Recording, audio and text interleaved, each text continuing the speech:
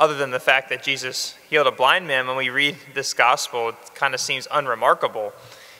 Jesus walks up to this guy and says, "What do you want me to do for you?" And to none of our surprise, he says, "I want to see." But we also have to remember that with all the miracles, there's always two levels. There's the physical level, that he physically cannot see anything, but the people's physical condition is indicative of what's going on in their heart, what's going on in their soul. So he lacks physical sight, but he's also lacking spiritual sight, or what we would call faith. And so when he's asking to see, he's not only asking to be able to physically see, but he's also asking for that spiritual sight, to see with the eyes of God, to see with God's perspective rather than his own.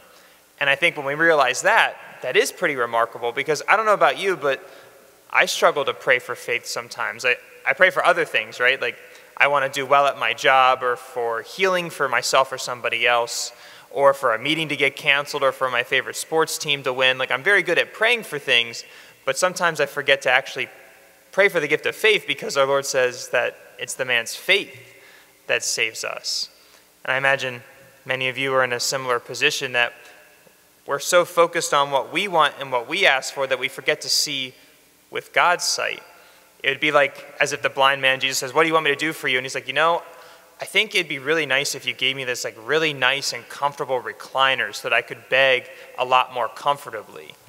It's like we ask for things, but Jesus, I think, looks at us and he's like, "I can do so much more for you. I can give you so much more. See with my sight. See with faith. See it from my perspective." Today, let us ask the Lord for that gift of faith. It's certainly good to ask for things. He tells us to do so.